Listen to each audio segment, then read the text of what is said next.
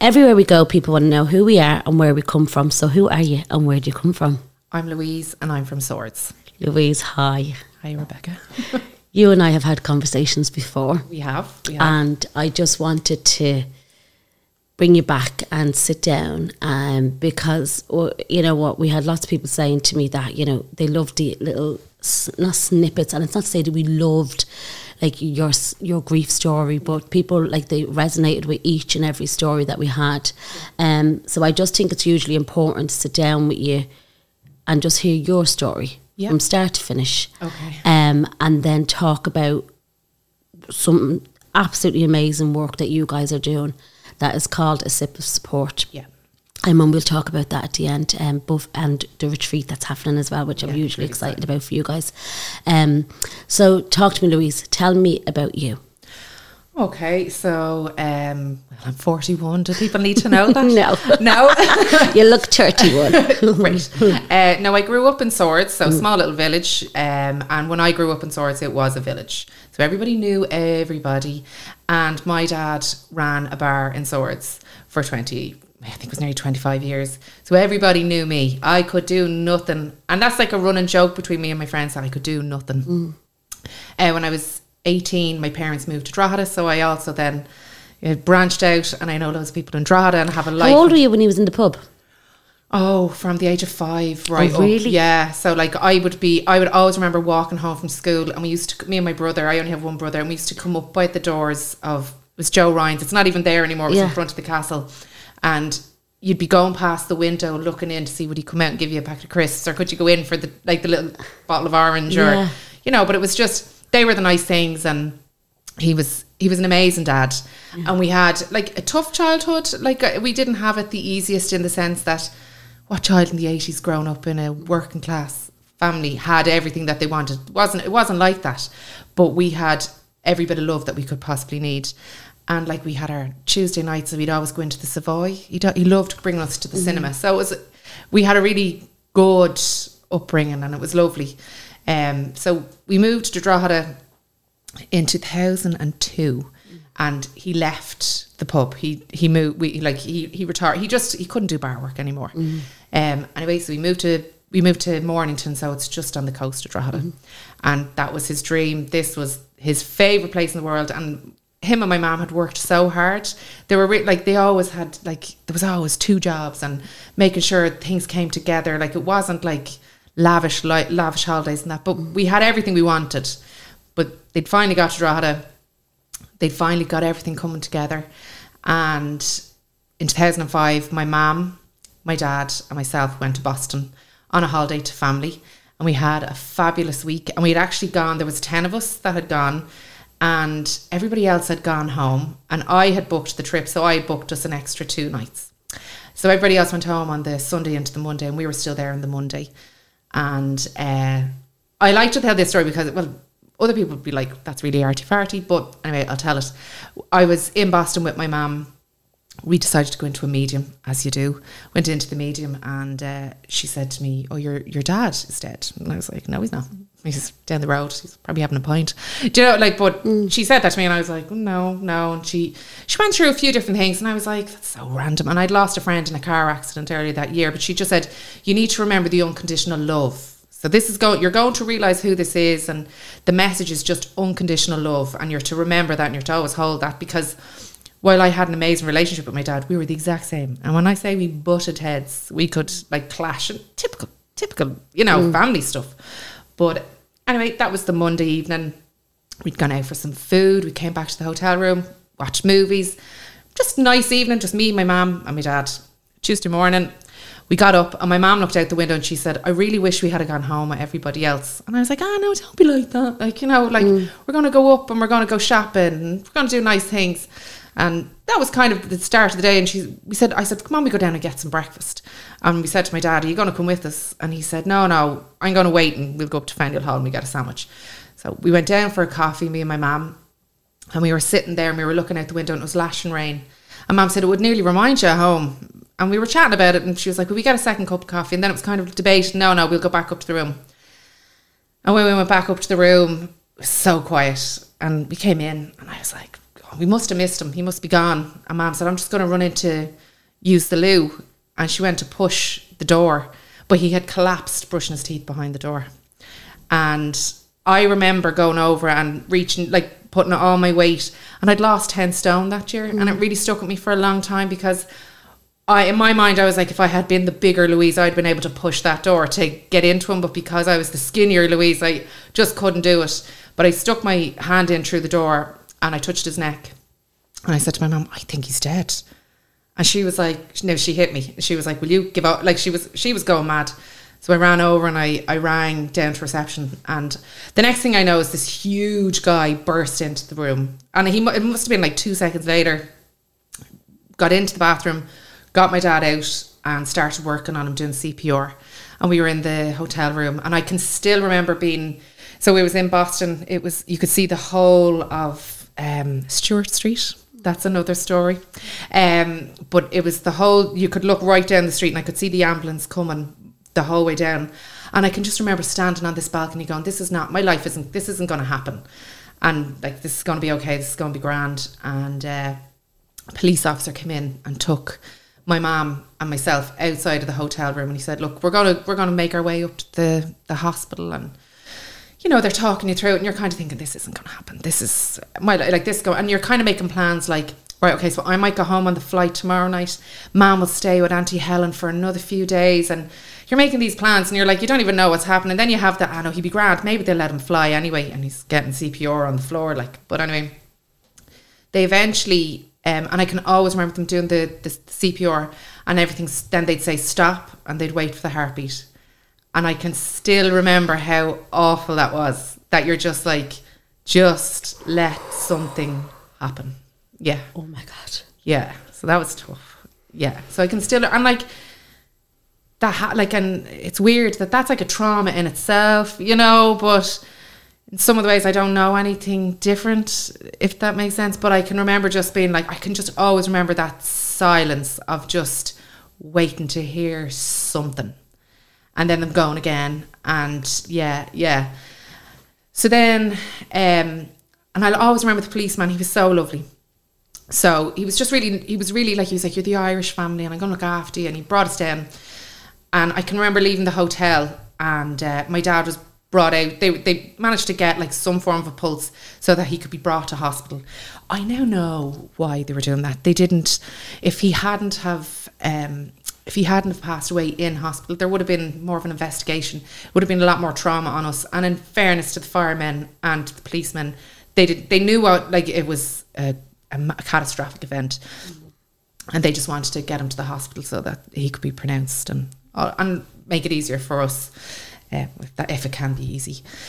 So we were put into the police car, and I can still remember him being put into the ambulance and thinking, oh, it's grand now, like, we're on our way. But even at that, like, I can remember getting into the lift and 10 firemen just all stand around you and nobody's saying anything and nobody will say anything to you. And in your mind, you're like, God, that's weird. And it's shock. That's what it is. So we got to the hospital, and with that, the door opened and this priest arrived in, and he was like, I was just walking down the street and they asked me, was I with the Irish family? And I said no, but told them to bring me to you. Like, it was just the most random man. And he came in. No, he was the nice man. He was like, I personally think he was an angel sent to mind, just because he came in. He said, is there anybody in Ireland? And my mum said, I have one son in Ireland. And he said, he has to be told straight away. And my mum said, oh, nobody knows. He said, is there anybody in America knows that your husband is after getting sick this morning? And my mum said, oh yeah, I rang my sister. And he said, I'm telling you now, your son at home knows that your husband is not well, and he's sitting at home not knowing what's going on. So you need to make sure that he's told. So he then not frog marched me, but he brought me up to another part of the hospital and had me ring family to get around to be with Aidan and to get him home, to prepare him that there was going to be news.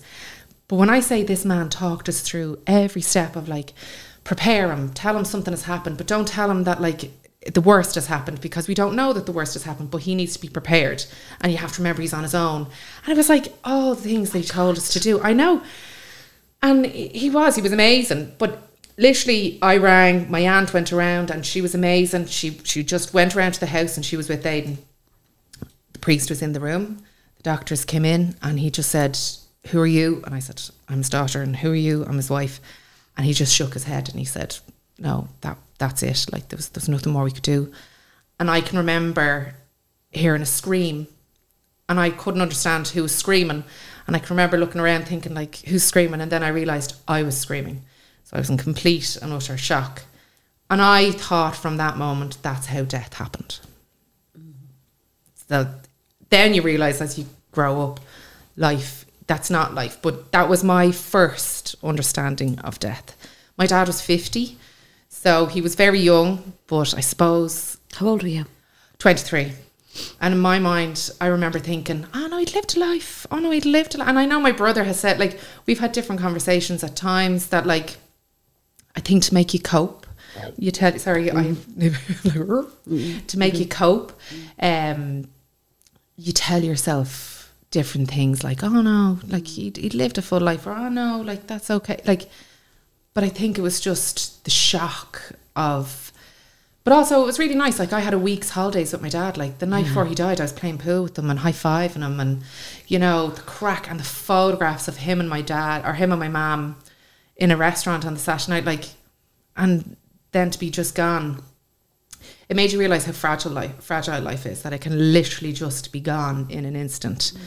But then it made you terrified. And I spent years then, if I rang my mum and she didn't answer the phone, I would be up the walls, driving down the roads to try and find her. Like, and I went into a mode of having to try and fix. So I thought my job was to try and fix my mum and make sure that everything for her was okay.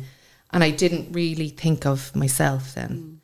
But I think that's very normal for children to think that they have the power and the capability to fix everything that's gone wrong in your parents' life. And then, as I know, my mom has taken the role of trying to fix everything in my life since I lost Stuart. Can I ask you before we continue? Yeah. Which is something which is probably hugely important to a lot of people. And it's so funny, right? I don't remember this conversation about your dad. Did you speak about this? I didn't really talk about it. No, because I kind of felt like I was going to hog the limelight. Yeah. You know, you don't. I know, really because we had so many in the room to tell stories, because like I'm completely and utterly shocked like that. Yeah. I'm like still, I get that whole comprehension of stop. Yeah. And you are willing that person to breathe. Yeah. And so show some sign of life. Yeah. Horrific. Oh yeah, absolutely. Horrific. Absolutely. And then all of that being done and the repatriation of your dad. Yeah. And I know it happens, but can you talk a bit about that? Do you know what happened there, the process of that? Oh yeah, so he died in Boston, so it was Thanksgiving week. So in my mind, I like so many things could have been a disaster. They weren't. They weren't, thank God, but it could have been really bad. Like I remember people saying to us within the first few hours, "Oh, it's going to take weeks to get him home," and like the trauma of people saying that to you, and you're literally just trying to get your head around like that he's not coming home with you, that you're in a foreign country, and even though we were with family, you're worried at like what financial, like what is this going to do to my family? You're terrified, and like you're 23, so all these things are going through your head. Well, this is my experience, obviously, but of course. So I got insurance. We had insurance, thank God, so I got in touch with the insurance company. But basically, we had to pay in full for everything undertakers wise from the States. So he also had to come home in like a JFK coffin. It had to be welded shut. It's all of these different things that have to happen. He had to be brought up to New York. So when you die in America, it's something to do with the paperwork. It has to go up to New York to be processed. So I don't know. That was our experience. He died in Boston. It was Thanksgiving week. He died on the Tuesday and Thanksgiving was the Thursday. And we were just so lucky that when I say, they say Irish people are kind. I'm sorry, but the Americans, I will never forget the kindness and how people went out of their way for my family in such a short amount of time. The funeral director, drove my dad. I'm pretty sure it was the day before Thanksgiving, Like literally the next day he got him processed, he got everything sorted, and he drove himself up to New York so that he could be on the Saturday flight. And my dad was at home in our house after Jennings collected him. I think he was collected on the Saturday morning, and Jennings had him in our house at 3:00 on the Saturday afternoon. Yeah, and it was do you know what, I have to tell this story because it's the funniest story. For us, there's always funny stories about funerals and things like that, but my dad used to love to paint by numbers. Okay. So he'd sit for hours and he'd be doing painting. But when he was being brought back into the house and they were wheeling the coffin into the house, my mum, my brother and myself and my Auntie Pat were standing in the hall, and my mum said, "Oh my God, we're at his paintings. We're looking at his paintings as he's been brought through." And I said, "Oh," and we were all kind of getting emotional. And my Auntie Pat said, "Oh Jesus, I never knew he was an artist." And my mum goes, "I give over, it's fucking paint by numbers." And then we all started to laugh. But I was like, for me, that's what grief is. It's you're crying 1 minute, you're breaking your heart laughing the next, and that's the way my dad would have liked it, in the sense that he would have wanted us to kind of always have that joke, that kind of, come on, keep it going. That's the camaraderie, is that the right word? I'm terrible for words, but that's it. Yeah. Can I ask you about your brother? Like, because obviously I know you can't speak for him, but just the trauma for him being at home in that period. Yeah. So do you know what? I'll be honest. We're an Irish family. We haven't ever really had huge conversations about it. And I'm a talker, and Aidan is the opposite. He's a bit. But I have to say, he's one of the wisest people I know. He speaks when he needs to speak, and he says things, and he blows you away with kind of, "Oh wow, okay, I'm going to listen to you." Yeah. Where I talk so much nonsense, nobody listens to any of it. So, but I do know that it was very tough on him. So, like, for him, he was coming home from work. He'd only got a new baby, and his partner, they were in the house. They were living with us at the time. I think they had just moved out from us about a month beforehand, and then they were back in the house minding dogs and stuff when we were away. So they were in the house when my Auntie Pat arrived and said, "Something's after happened to your dad."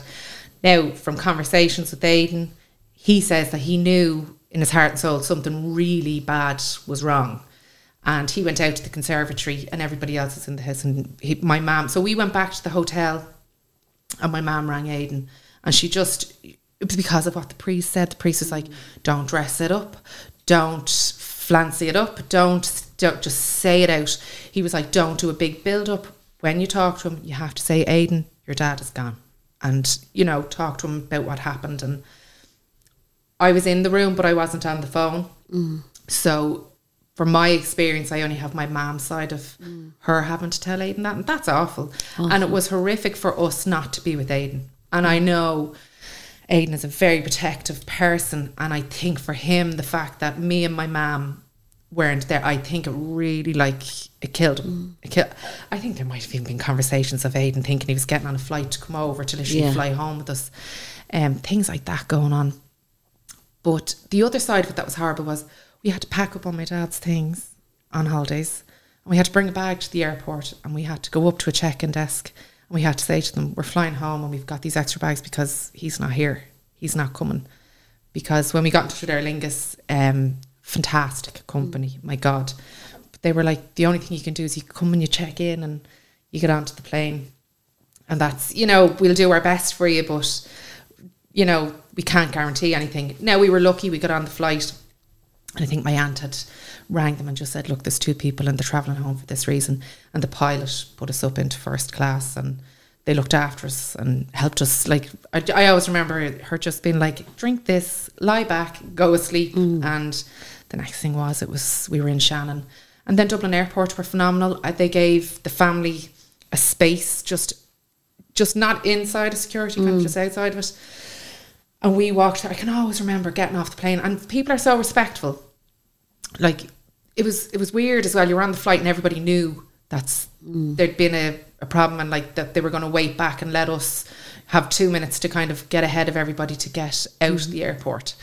And then when we got up to the belt, my brother was there. He was allowed to come in to be with us. Yeah. And that was like, it's horrible to even be like in Dublin Airport. But look, what can you do? And was your dad in the same flight as you? No. So we came home Wednesday into Thursday. So we had Thursday and Friday to prepare of the fact. But my mom's family were phenomenal. My mom has her own. Her dad died when she was 11, and her mom passed away by the time she was 18. So she has her. Her family are very close. I think it's the only way, like, but they just rallied and they were there. And my dad's family are fantastic as well, but they were dealing with, like, their oldest brother at 50. My nanny was still alive, and her eldest boy, like, was gone, and just so rapidly quick. So it was a traumatic time, but it was a beautiful funeral, and it was exactly how he would have wanted it.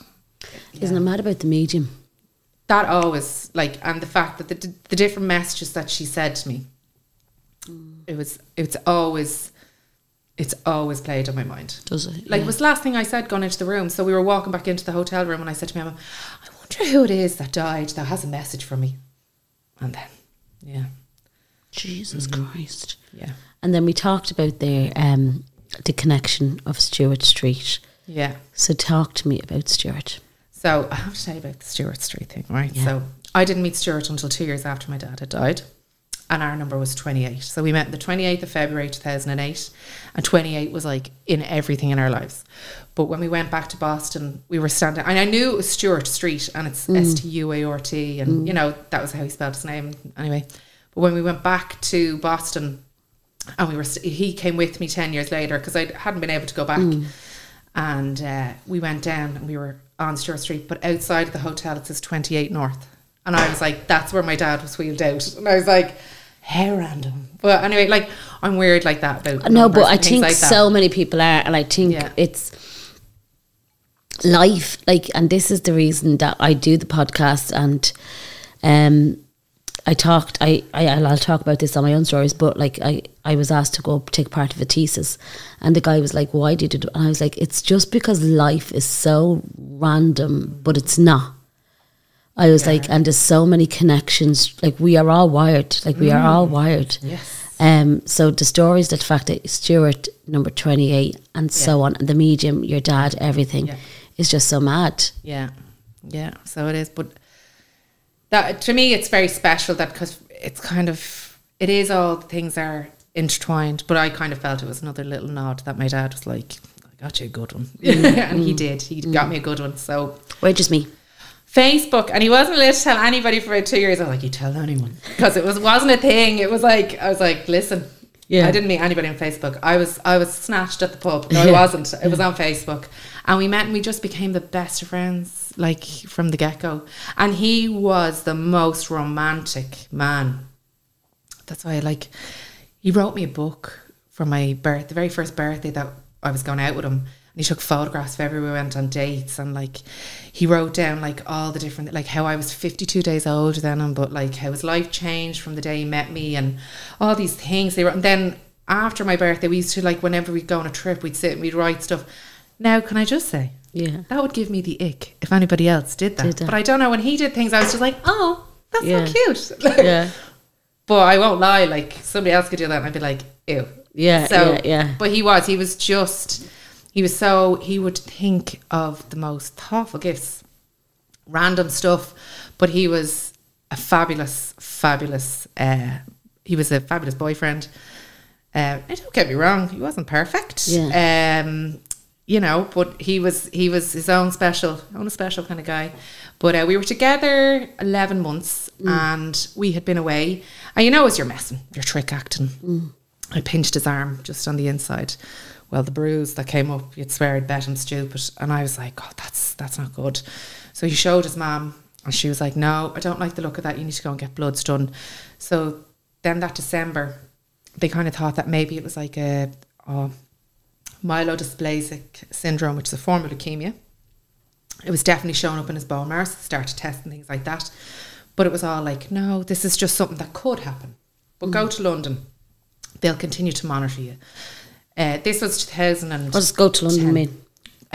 Go to London, it was because in King's College Hospital in London, they're the specialists of MDS, which is this type of bone marrow issue. It tends to happen in men from 50, 60 years of age onwards. It's a very rare type of leukemia.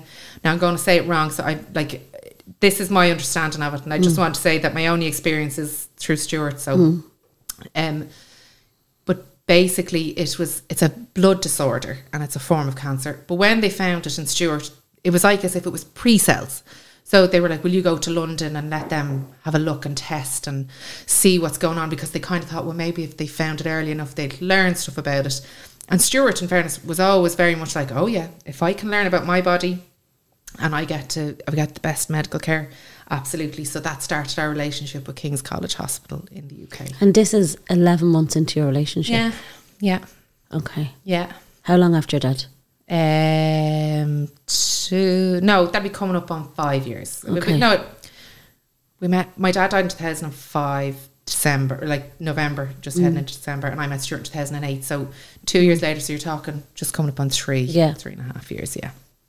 And then this happened. So he went to, you pinched him, he went to the doctor said, you need to go and do this. And then they looked at it and said, we think it's this, but you need to go to London to do. He was blessed.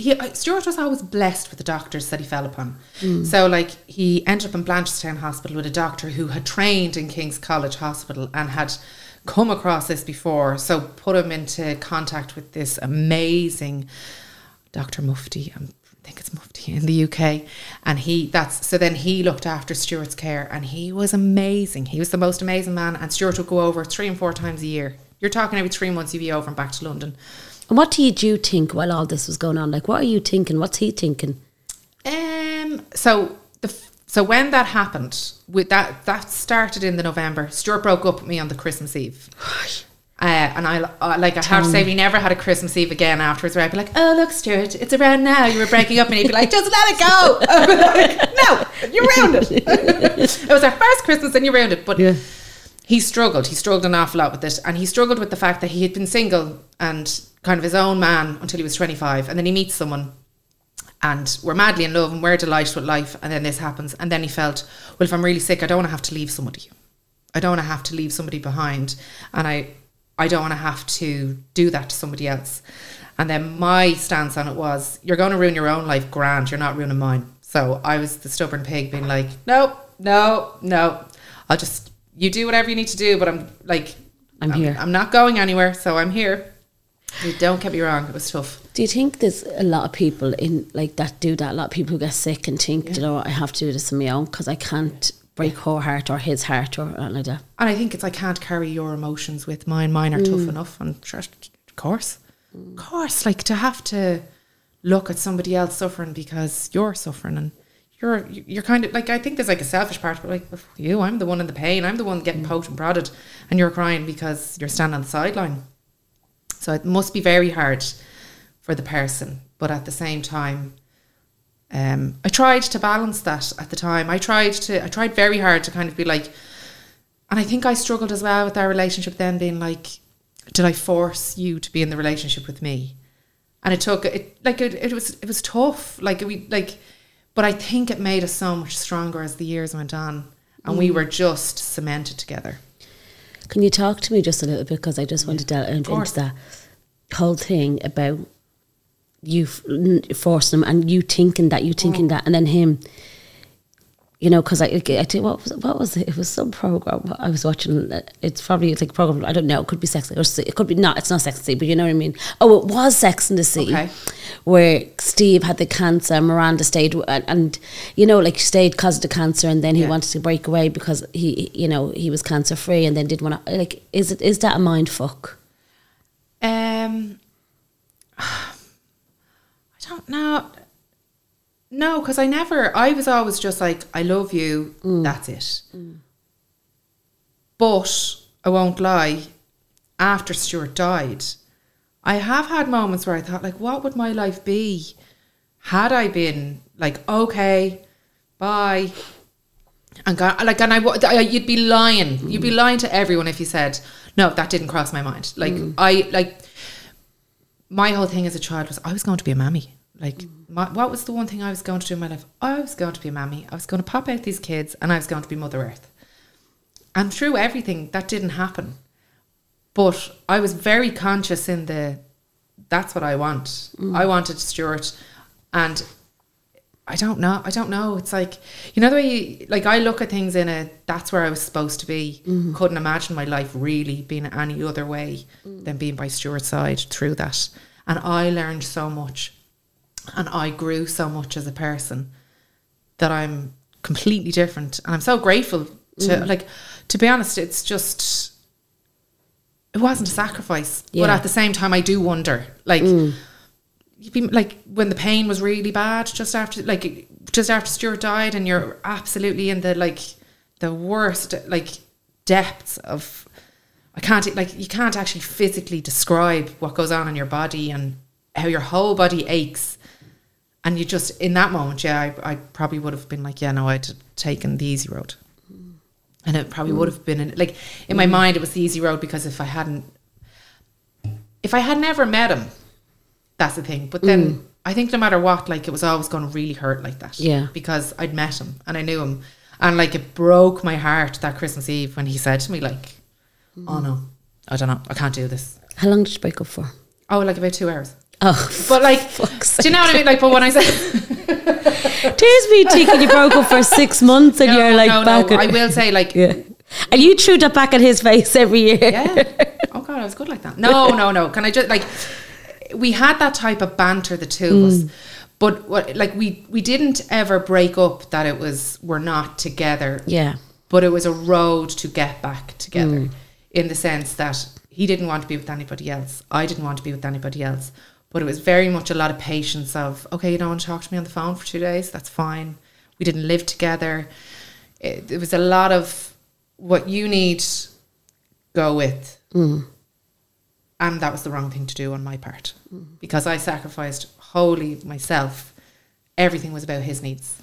And then come down the road 3 years, then you had to retrain that. You had to go, like, no, actually, that's not life. The world doesn't revolve around you. You don't get to just to turn, like, but I think that's life, isn't it? Yeah. I think that is relationships, and it's my experience, but that's pretty much what happened. It was like, I gave so much of, like, right, okay, you just, whatever you need to do, however selfish you need to be, you be that, and I'm going to take it. And then we went to New York. We went to New York on our holidays. And I can't, like, he kept talking about walking the Brooklyn Bridge. And I was like, oh my God, we're going to walk the Brooklyn Bridge together, and it's going to be the most amazing thing.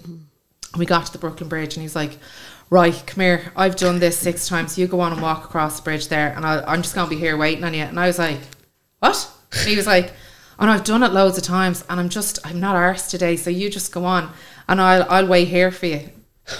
And I was devastated. Now this was, so you're talking, like, we're talking a good 11 months after the breakup, and then we're back together. Like, we weren't ever broken up. But yeah. I have to be, like, it was a real turmoil that year, 2009.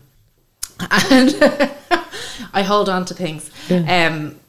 But we went out that night, and I sat him down in the restaurant, and I said, okay, so we've come on the holiday and we're in a relationship, but you win, you're going home single. You're going home. You win. I give up, I can't do it. I've tried everything, and he was like, what? And I was like, no, you win, you're single. Yeah. And we can still be friends and all of that, but I can't do this anymore, I can't. And that was that. Then he was like, no, it's not what I want. Like, and he just realised in that moment how selfish he was being. Yeah. And then the next day we marched the Brooklyn Bridge together. Because you were like, I've been there for you the whole time, and you just wouldn't walk a bridge with me. It wasn't, I was just like, no, I was just like, no. You win. Like, I can't do this. I can't. I've given so, and I was just like, no, I'm not going to be treated like shit. And I think at one point he'd walked in front, he didn't treat me like shit, but he just wasn't being very good. He was being very selfish. And I think when you're very sick, there is a selfishness that can happen. But I think you have to have someone strong that stands up and says, come here now. Yeah. I get what's going on, but you don't get to be selfish, and you don't get to treat everybody like crap. Yeah. And it was just, and after that then, when I say to you, the chap was a new man. And it wasn't, I think he just realised, he was like, no, if I want this to work. Yeah. And he did want it to work. Yeah. So, and like, we went out at the best. Can I tell you a funny story? I love telling funny stories about Stuart, because like the one thing we always did was we laughed.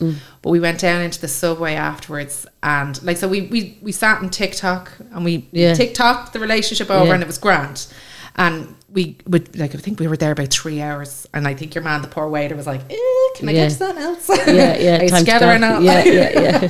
But we went down into the subway to go back to the hotel, and this poor homeless lady comes up to Stuart and like starts flashing him and starts singing, "If you want it, you've got it forever." And I said, "There you are, now you're sorted. And he was like, "Don't." But I was like, "Oh, I'm delighted now. You're absolutely there you go. Like, that was our relationship. We joke and and everything was grand. But when we came back from the holiday, it was the holiday that made us. Yeah. But there was a huge part of the holiday that thought it broke us. Do you get me? Yeah, 100%. But it made us. Yeah, and tell me, you just said then, I interrupted you rudely, about your King's Cross. So tell me about that. So Stuart, he would go back and forth to King's Cross, and he was getting blood tests. So in the summer of 2010, Stuart was big into weightlifting. Like super physique, looked after himself. The chap watched everything nutrition-wise that went into his body. Never really drank until he was 25. Just didn't want to. Then he'd kind of have the odd drink, but he was never a big drinker. Nothing like that. And his birthday that year, we had stayed in a hotel. We'd gone away, and then he was getting this weightlifting machine delivered. So we came back to the house and we're waiting on it. And he was lying in bed, shivering and shaking, flu-like symptoms. And I was like, it's really weird. Like, and it's his birthday, he's not really in good form, and his weightlifting machine is coming. Anyway, he had cellulitis. So it's a form of like I'm going to say it's like an infection in your blood. It's a very common thing. But Stuart went into A&E that night, and he didn't come home till the 5th of October then. I think it was around the 5th of October. It could have even been later that month. His liver failed. So he had cellulitis, and then by the August bank holiday weekend, so his birthday's the middle of July, by the August bank holiday weekend, his liver had failed and he was being transported over to Vincent's Hospital to the liver transplant unit. Was this because of the cellulitis? Yeah, it just, the infection just kept going. It was like he had a weaker immune system because of this blood disorder, and it just took hold, and he just kept getting sicker and sicker, and his liver failed. He went like Bart Simpson in the bed. He literally went luminous, and every day you were going over to the hospital and you were like, today's the day he's going to be a bit better, and every day he'd go over, he was just sicker and sicker. And then they transferred him over to Vincent's, and that was the first time that I ever heard the words that like he'd be lucky to make it through the night. And I was like, what? And his mom, his dad and myself were there, and he was in the high dependency unit, and he was put onto CPAP, a breathing machine, everything to try and help his body. And he was very sick for a good month in Vincent's Hospital, but they were miracle workers and they turned it around, and the liver rejuvenates itself. So he was very lucky that it did. He was put onto a certain type of medication. And because King's College were already looking after if he was going to have a bone marrow transplant, and there was already bone marrow there and everything ready to go from a family member, that if he needed a transplant, that was all going to happen in London. And that was all a question mark. So the liver failed. They were like, well, we're going to have to refer you to the liver transplant unit in King's College as well, because it's usual that if you have a bone marrow transplant and you need an organ transplant, they'll tend to do the two at once, because you have to shut the whole immune system down and all of these things. It was always so complicated. And it's going to get more complicated. So I'll try and tell the really short story, because you'll be like, oh my God, we'll come back next week.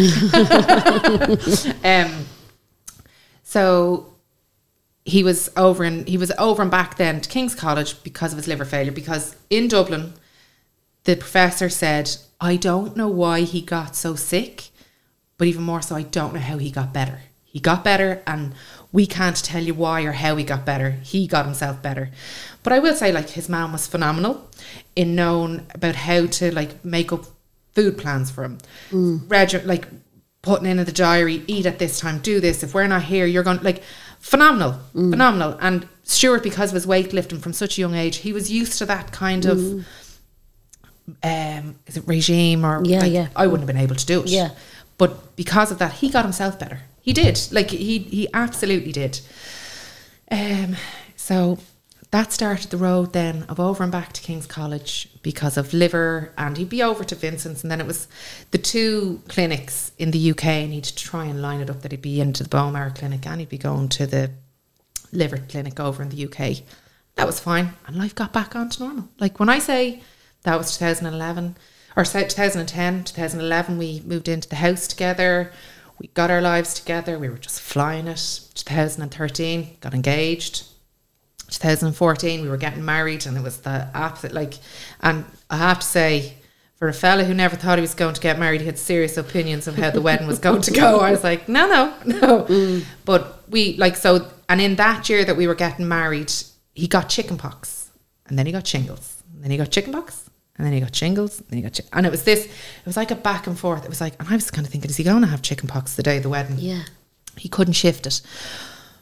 Now, looking back, it was his liver was starting to slowly be under so much pressure. It was already so badly damaged and had come back, but it was starting to cave, as they'd say. And then the shingles and the chickenpox didn't help.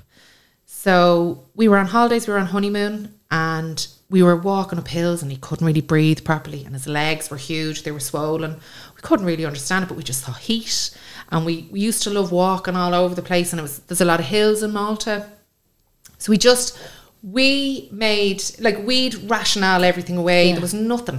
Anyway, and Stuart was covered in tattoos and was never told, don't get a tattoo. Yeah. Never told, you should never get them again. So that was 2014, late 2014. Everything was fine. We were still kind of ticking away. Life was fine. Trying for babies. We thought that was going to happen. September 2015, we started going to the Harry Clinic in the Rotunda to try and see IVF-wise. Could we go down that road? And when the doctor done blood tests in the Rotunda, she was saying, are you sure there's nothing else going on with your bloods? And the doctors haven't talked to you about this. And they haven't said anything. And Stuart was like, no. It's like, I have all of these issues. They've always been there. And they were like, oh, right, no, it's just, the bloods are just way off. And like, that could be like I have my own issues. There was multiple different issues, but they were like, are you sure because they were doing so many bloods?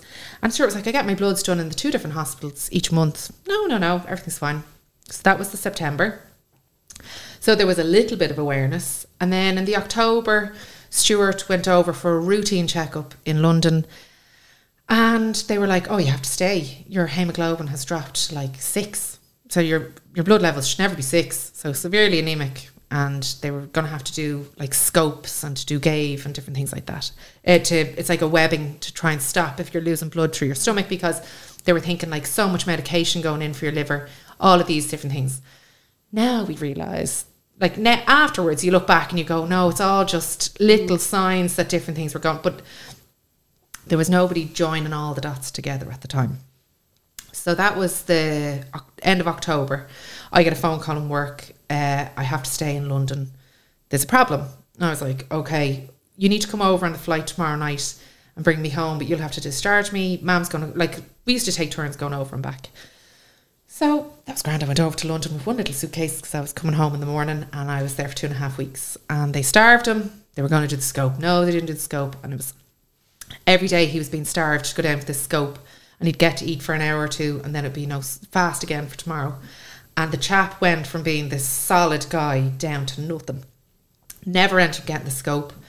We ended up coming home, and we like, after 2.5 weeks, it was just like, it costs thousands waste. Like, I don't like, but like, you're not giving out about it, but at the same time, it was just frustration. And anyway, we came home, and it was, okay, you're going to get yourself better. We're going to have the scope here.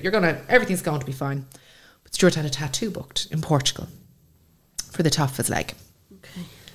And I said to him, please don't. And his mom didn't want him to go either, and I didn't want him to go. But I never told Stuart not to do something, because I was like, no, I suppose I always trusted his judgment. But I didn't realise that he also had a reckless side. Like, not a reckless, he wasn't reckless. But in hindsight, he did look back on it and say, I think it was part of me was like, I knew I was getting sick. And it was like, I'll get me fucking tattoo. Because that was he loved his tattoos. Anyway, he went to Portugal with his brother, and he knew I wasn't too happy about the fact that he was going to Portugal. So when he came home from Portugal and he was ignoring me, and he was kind of hiding out in the bedroom, he was like, I think I got a flu on the plane. I think I got a cold. Wasn't feeling great.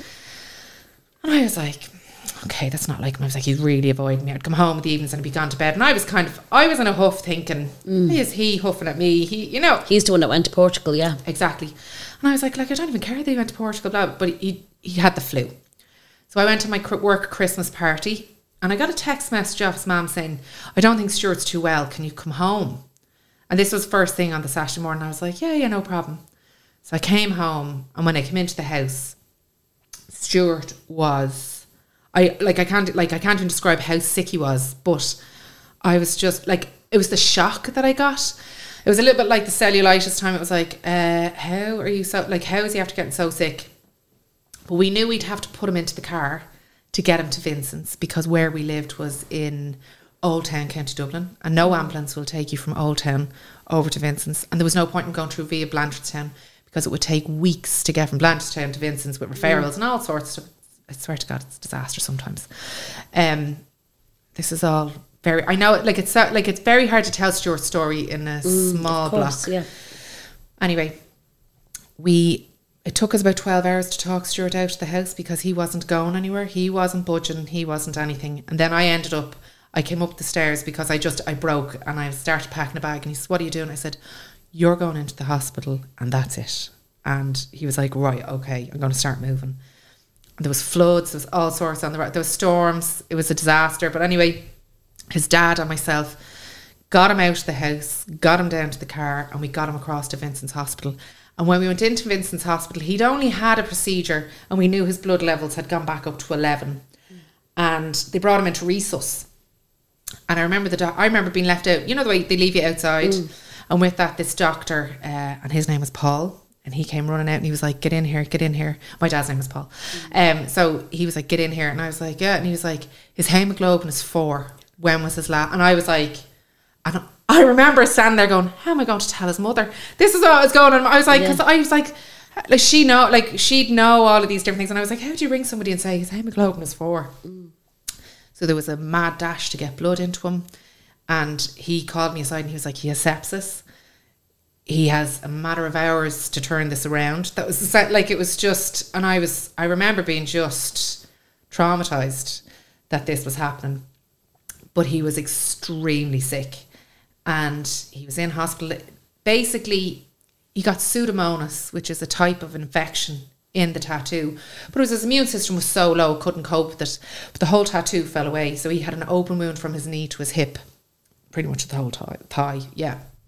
So that was one factor. There was talk about plastic surgeries, all sorts of different things. And then once again, Stuart started to bounce back. And this was the start of December. He was home and all for Christmas, dressing wounds and things like that. I was doing all that. And he was on a bit of oxygen, because when he'd be in pain, we always thought when he was in pain, he was holding his breath. But we then found out later on, a couple of years down the road, that wasn't the case.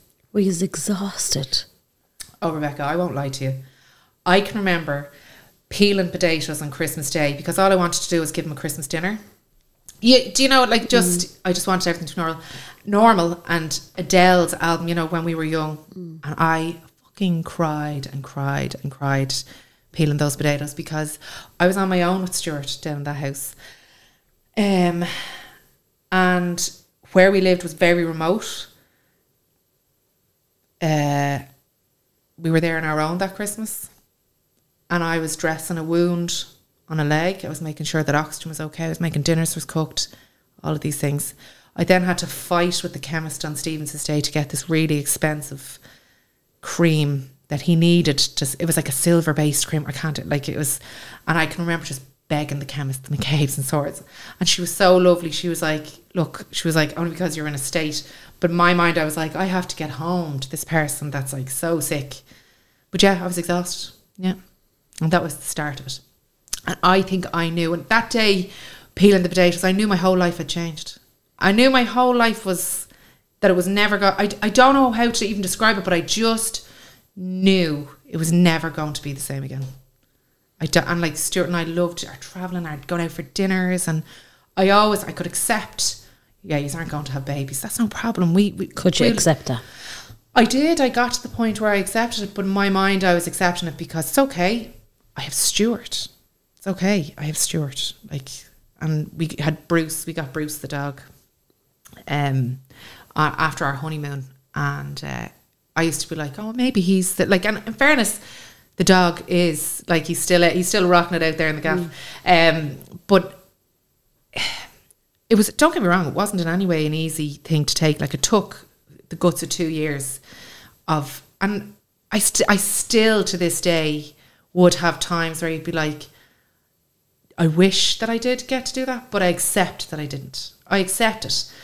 And to be honest with you, I wouldn't change it. If you were to say to me, you could have 2 children, not have Stuart, and not have had that experience, and not be who you are today, I wouldn't change it. I wouldn't trade it. Good for you. Because it's just, I accept everything. Doesn't mean I like it, but I accept it. But no, the children was a huge thing. And okay, this is where the tears are. But Stuart wrote me, he had a journal, and he'd write messages to me when he knew he never really gave up, but he'd write me little notes, and he put in the journal one day how one of the hardest things was that he never got to have children, and he never got to have children with me, and that we didn't get to have that, and he felt awful guilt. I think he thought that he had to own that, but he didn't. It was the two of us who were in that boat. Do you know what I mean? And there was no guarantee, had I not been with Stuart, that I was going to have children, because I have PCOS. I have other issues going on. So I never was like, well, because you're sick, that's it. No, I could have been with the healthiest man, and that wouldn't have may not have happened. But hey, I wasn't supposed to go that road. This is the road that I came down, and I wouldn't change it. Wouldn't change it for anything. What else would he put in the notes for you? That man put in the notes how to go for the widow's pension, who to ring in his job if I had a problem. He worked for the civil service, so there was a survivor's contribution. He put contact names in there. He literally wrote step by step everything that was to happen. And he did that in about 6 weeks before he died. He worked a month the week before he died. He was on 100% oxygen. He was on dialysis. He was waiting on a double lung transplant. And he was still working full time. Like, he had his liver transplant. Like, the man was amazing, and he taught you how to live. And I don't mean like live in like having finances and rich things. And he taught me how to live in the moment. Now, don't get me wrong, I'm still contrary, and I still give out, but he would get up every morning, he'd make a cup of coffee, and he would make it like, this is how it's going to be, and he'd make sure he had a nice coffee, and it would be done in a lovely mug, and he had it every single way, and he'd cherish that sip of coffee, because that was life. That was, and other people grab a coffee and they fucking knock it back, and they're running this and they're this and they're that, and they run past their loved ones. Stuart never did any of that. He savoured every moment he got on this earth. So he made every moment of his 37 years. Absolutely made every moment of it. Yeah. It was phenomenal. And that's why I love talking about it, because talking to you, there's people out there learning about Stuart. And it keeps him alive. And I know when the night Audrey, and you know, she was like, Rebecca, you have no idea what he was like. Oh yeah, he was amazing. You have no idea what he was like. Yeah, he was deadly. He was deadly. Like, he was deadly. Like, he was so kind. He didn't suffer Egypts. He didn't, like, if he didn't like it, it wasn't that he was rude. He would never. But if you were in that, you were like, I can't describe it, but he was such a special. I'm probably not doing him any justice now. Yeah. But you could sit with Stuart and he would have time for you. Not many people have time for you to sit. And what I loved was my mum, I used to beg him. So Stuart used to love lying in bed till 3 and 4 o'clock as well before he got sick. Yeah. And then he was in hospital for 9 months and he never lay in bed again. He was up at 5:30 every single morning. And I used to always be like, will you please come for a coffee with me and my mum on a Saturday? Because that's our little thing that we do. And when he got sick and he came out of hospital, 99% of Saturdays, he was down the road to have coffee with me and my mum. And it was one of his favourite things to do. And I went to America on a holiday, and he'd ring my mum and be like, are we going to this garden centre? Are we going to this? Are we going? Like, he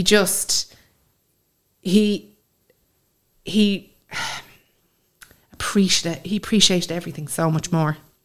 But it wasn't the big stuff. It was the people. And it was having time with people. And even his own family. He adored his family. He adored them so much. And he was all about family. That was what mattered.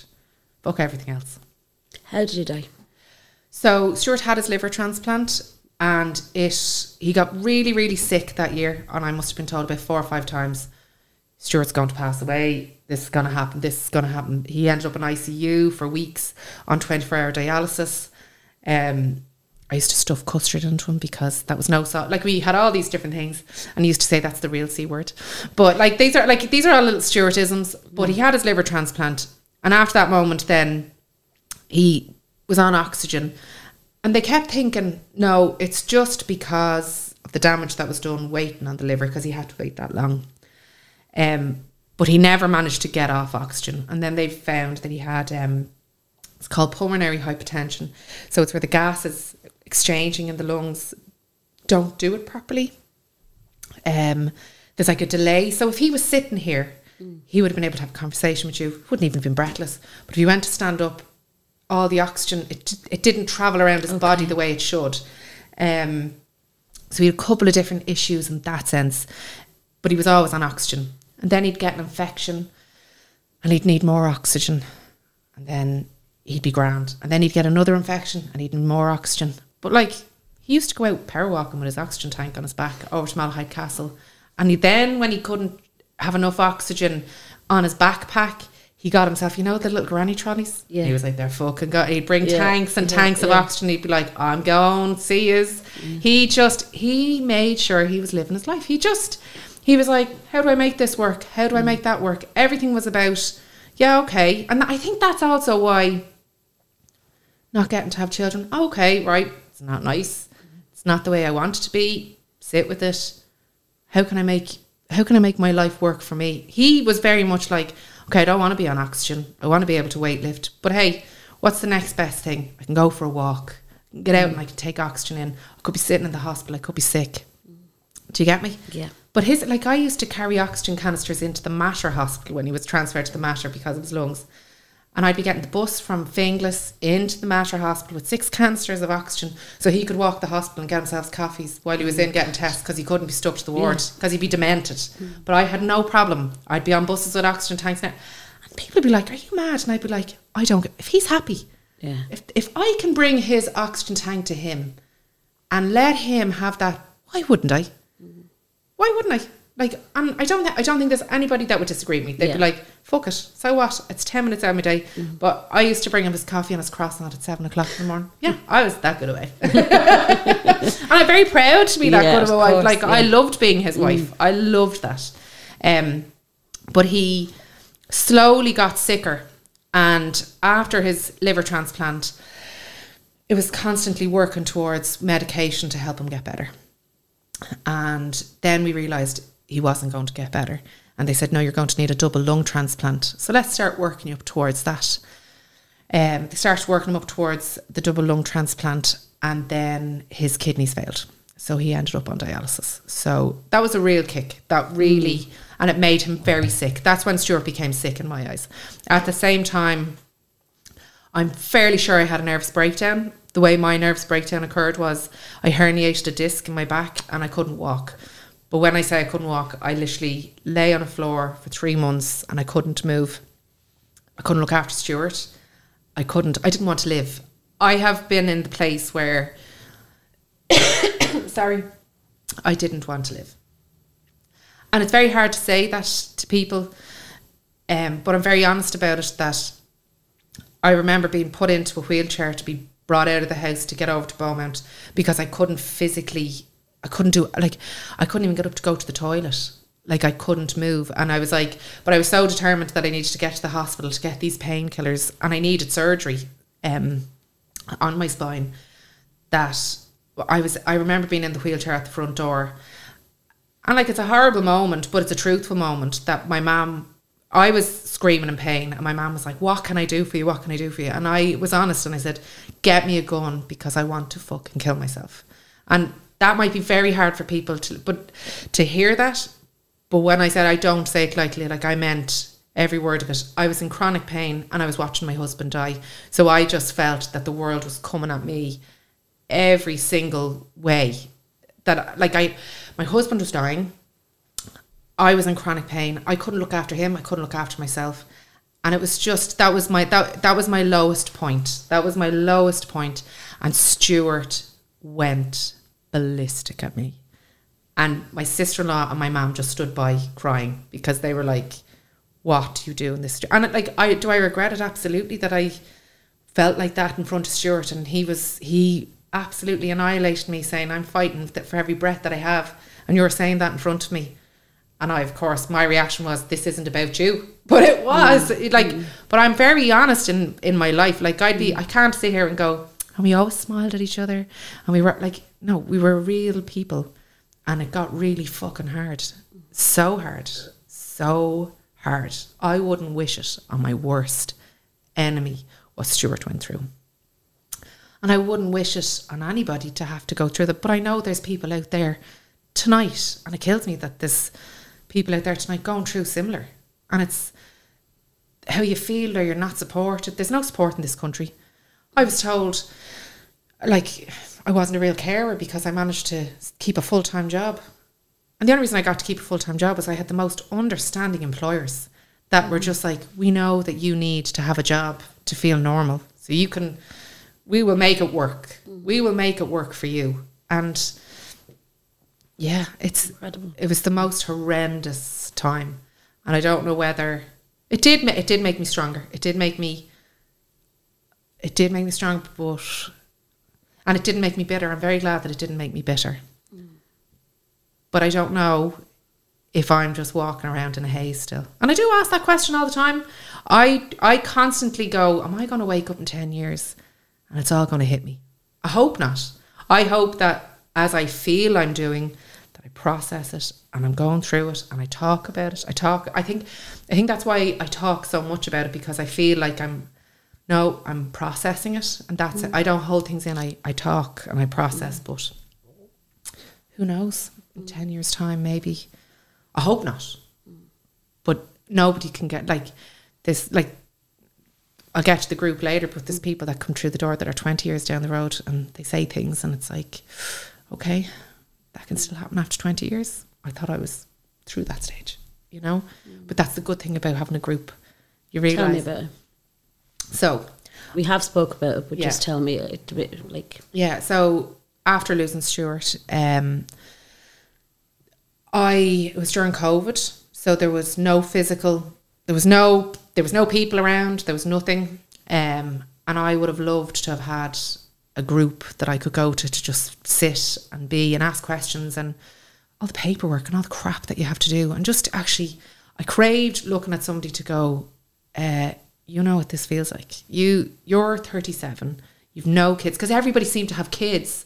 I know that sounds so, like, why are you focused on that? But for me, nobody seemed to be my age, married, after having such a long illness, no children. Where do you go? How, like, I didn't even know how to rebuild my life, because I had no life. My whole life was hospitals. For 5 years, my life was hospital appointments, looking after Stuart, work.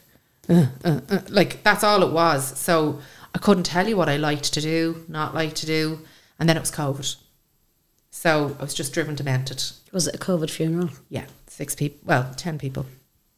But really it was, there was 8, because you have the person that's doing the funeral, and then there was the person videoing.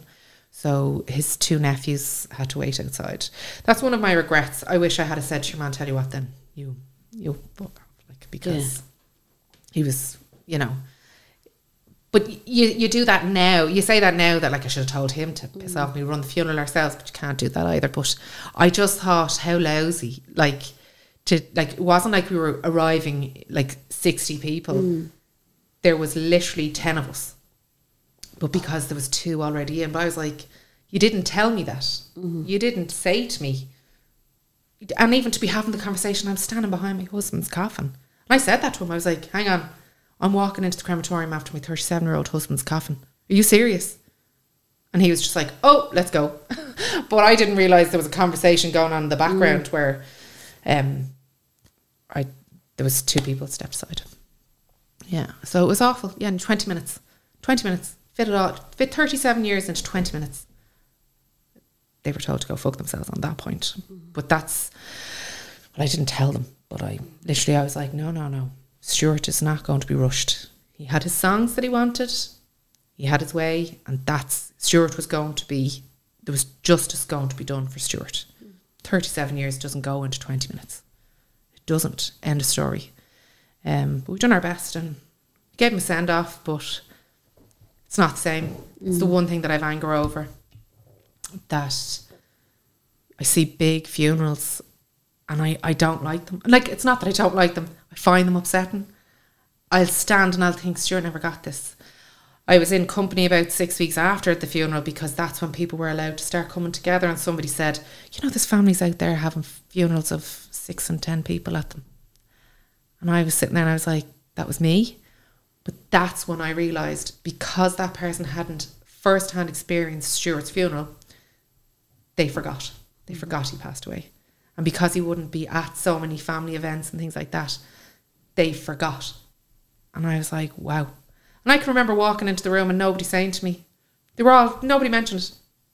They hadn't seen me, but they were terrified. And like, do I begrudge it to them? No. Was it the wrong thing to do? Absolutely the wrong thing to do. You never ignore somebody that's just lost. But they ignored me. Like, they didn't ignore me. It was just like, they ignored the situ. Hey. And I was like, and I can remember sitting down and being like, did Stuart exist? Did that all happen? Did that, like... But I know they were only... I can see it now. Did it make me angry at the time? Absolutely. And this is why I think the group is so important, because each of you have your own perspective. Yeah. And I won't talk too much about each of you because I'll have each of you on, because I think it's really important to keep sharing these stories and about the group. And I want to talk about what else you've got planned, but the group is where? So the group is in Swords. It's in a hall. It's Brackenstown. It's Base is what it's called. It's a setup where it's come every Wednesday, come one Wednesday a month, come every 6 months. There's no booking required. You come in, you have a cup of tea, and you sit down. There's usually around 10 to 20 people in the room. It tends to be more closer to the 20 that come into the room. It's different people each week. We do have our core people that tend to go every week, but there's other people that do tend to come every 3 to 4 weeks.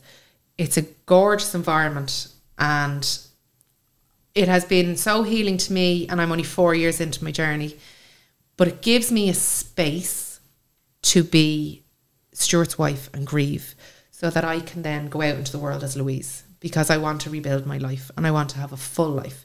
So the group gives me a space where I can come in and say somebody's annoying me, or this is like, I'll give you an example. 2 weeks ago I was in town with my mum and my sister-in-law. We're in Arnott's. I'm never in Arnott's. And I turn around and I can hear someone calling my name. And there was a girl there who had her liver transplant the same day as Stuart. And we're really good friends, but she lives the other side of the country. And I was like, oh my God, it's amazing to see you. And I was like, this is the most beautiful surprise. I said goodbye to her and she headed off, and I came back in, I sat down in the restaurant and I cried. And I cried because I was like, I'm so, so happy for that girl. And she's the most beautiful person. But I was like, it was like a visual of, that's the way my life could have gone. And that's the way my life went. And you don't begrudge it. That's the hard, but what's lovely is I got to go to group and be like, and I was waiting to go to group then to be like, oh lads, this happened. And other people were able to share that's similar to what happened to me. And it's just so nice to be in a space where I'm able to say it, comfortable to say it. And there's other people that are only a few short months and a few short weeks since they've lost people, and they're coming and they're talking. It's not a counselling service. We cannot stress that enough. We would not recommend this group as come here instead of going to counselling. They're two totally different things. But do you want to talk? Do you want to have a cup of tea? Sometimes you just kind of feel like I've nowhere to go. Like, I think they all think I'm mad. I'd be up in JC's 3 and 4 times a day because some days it's hard. And it's, some days it's hard. And I would think that I'm doing really well, but some days it's hard. Like, I feel lost. I don't really, like, you're 41, your friends are all busy.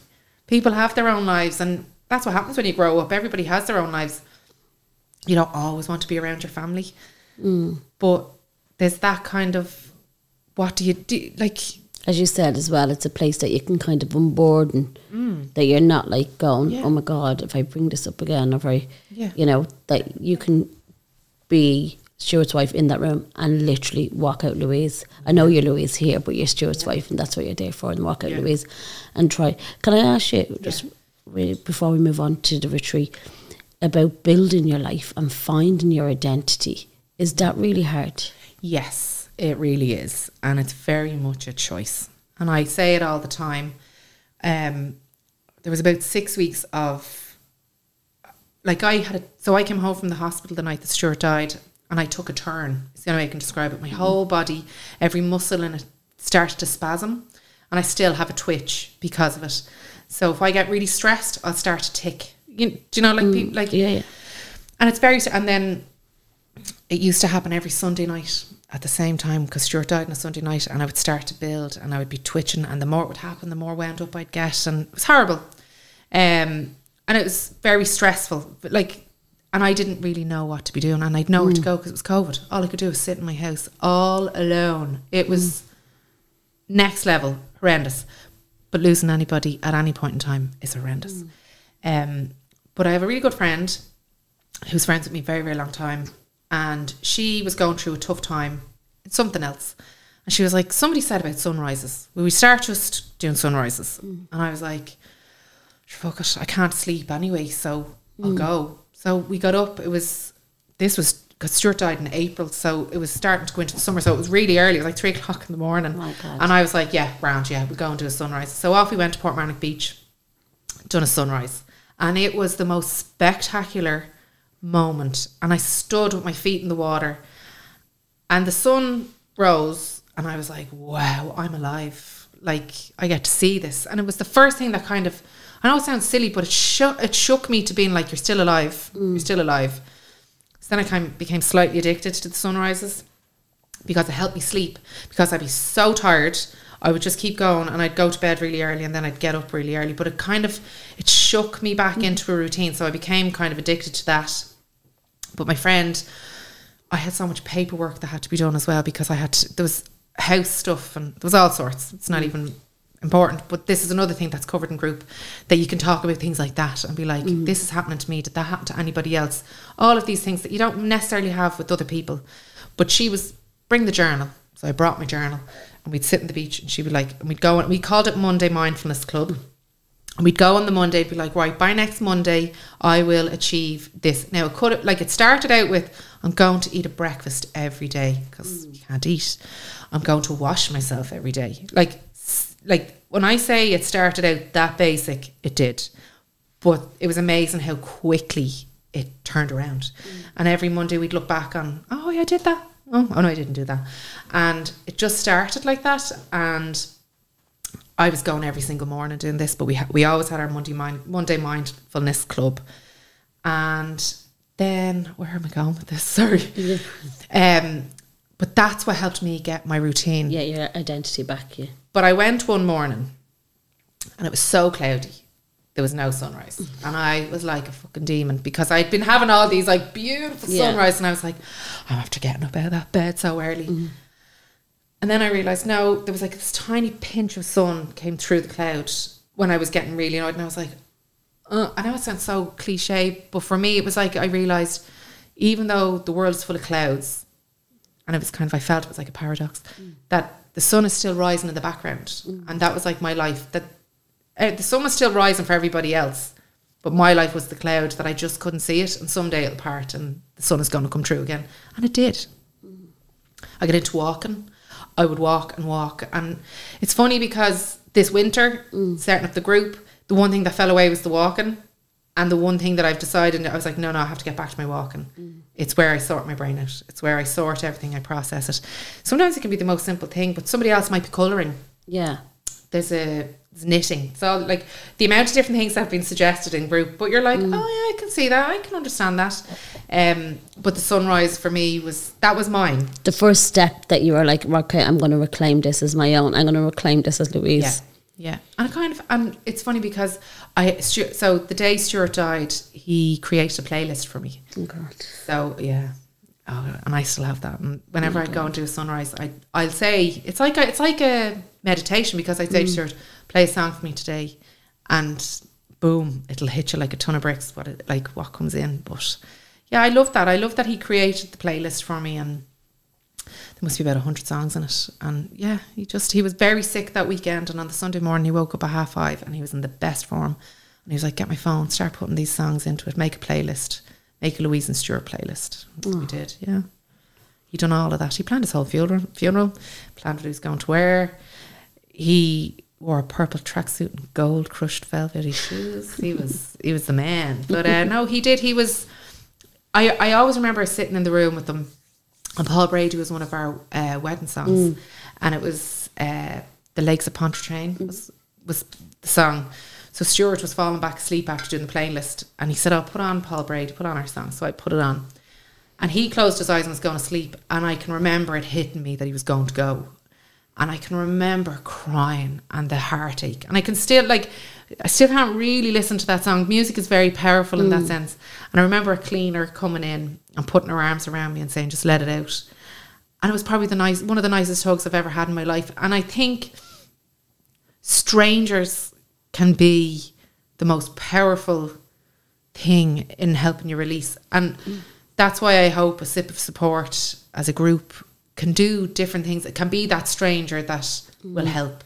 And I think for me, there has to be a purpose in my life going forward. And that's why I set out to do the Sip of Support group. And it's called a Sip of Support because of Stuart appreciating every sip of his coffee in the morning. It's amazing. Yeah, and it's a purple logo because he was in a purple tracksuit. And tell me about the retreat.